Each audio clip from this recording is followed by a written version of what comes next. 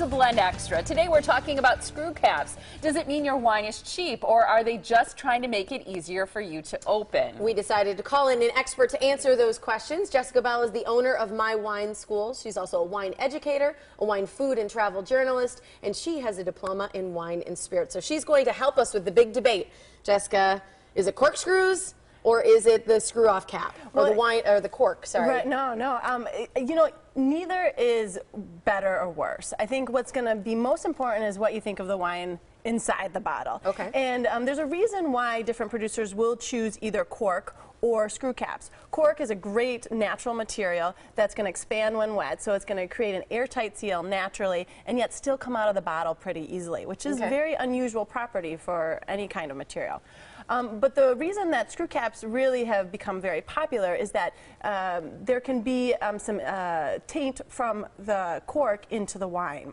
And it actually affects the flavor of it, right? It does, and you can't reverse that. Once the wine has become affected by the cork, then you can't reverse it. And as a result, winemakers have gotten smart. They said, I don't want to lose my investment in this wine. These wines come back to us, and we have to refund the money. So what they've decided to do, especially in New World places like Australia and New Zealand, is say, we're just going to do screw caps. And so now you see about 75 to over 90% of the wines from some New World countries having screw caps because they don't have this resistance to tradition. Okay. Right? Old World wines are now starting to also say, hey, this is a really good idea to do screw caps for wines that are young, fruity, meant to be drunk early. So I brought you guys one from the Old World, Germany. This is a German Pinot Noir. It's about as old as it gets in terms of Old World.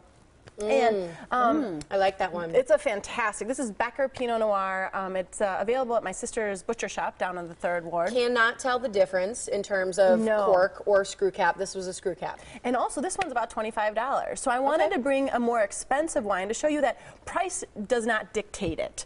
In fact, in New Zealand and in Australia, I've had $50, $60, $100 bottles of wine sealed with a screw cap.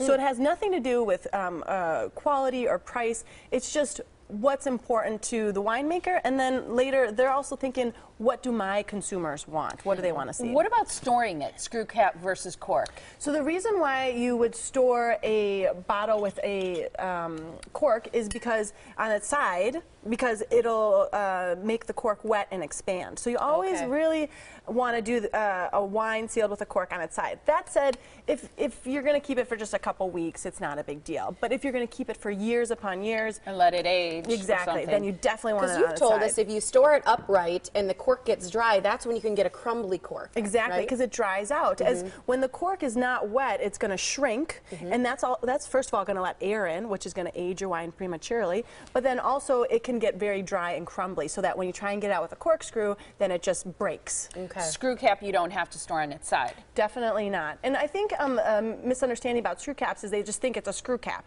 But the technology on screw caps is really interesting in that it's a number of different layers. So you not only have a screw cap, but you also have a liner in there that prevents oxygen from coming in and out. And depending on the quality of the screw cap, you're going to have different levels of technology to let controlled oxygen in. I think the bottom line is that screw cap does not necessarily indicate anything about the quality of the wine or the price necessarily. What can people find if they visit mywineschool.com? Well, we have classes that people come and enjoy wine and food, but then we also do some online wine classes as well.